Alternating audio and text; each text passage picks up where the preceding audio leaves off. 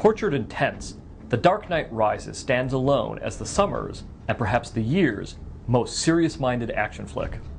Director Christopher Nolan and star Christian Bale's epic of criminality and all-consuming consumption is a new high watermark for what superhero movies could and should be. The story picks up 8 years after 2008's The Dark Knight. In that time, the perceived murder of District Attorney Harvey Dent by the Batman has resulted in scores of Gotham City gangsters landing behind bars.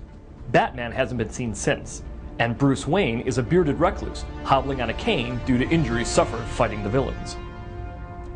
But when Bane, played by Tom Hardy, a muscle-bound mercenary whose mask supplies him with a pain-killing narcotic, shows up, Batman comes out of retirement. Bane's evil plan? To turn a Wayne Enterprises clean energy device into a nuclear reactor, and then blowing up all the bridges and tunnels to trap the citizens in the city. Meanwhile, there's also lovely Selina Kyle, played by a super coy Anne Hathaway, who could have wound up in prison after stealing from Bruce, except he kind of likes the kicky cat burglar spunk.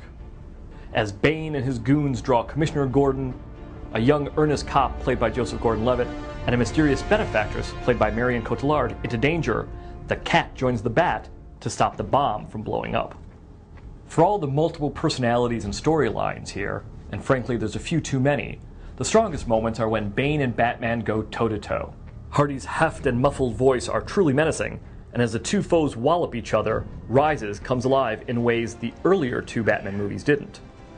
It also has more than enough heart, allowing for Bale's best acting in the series, and Batman's flying car is cooler than ever in IMAX. And that should be enough. But perhaps because Nolan's Batman films are closer to The Godfather than to other superhero flicks, its shortcomings echo louder and linger longer. Batman speaks more than once of his connection to a city. The Dark Knight Rises, like both the real and fictional Gotham, builds upon its strongest parts, and makes us wish the weaker parts were better.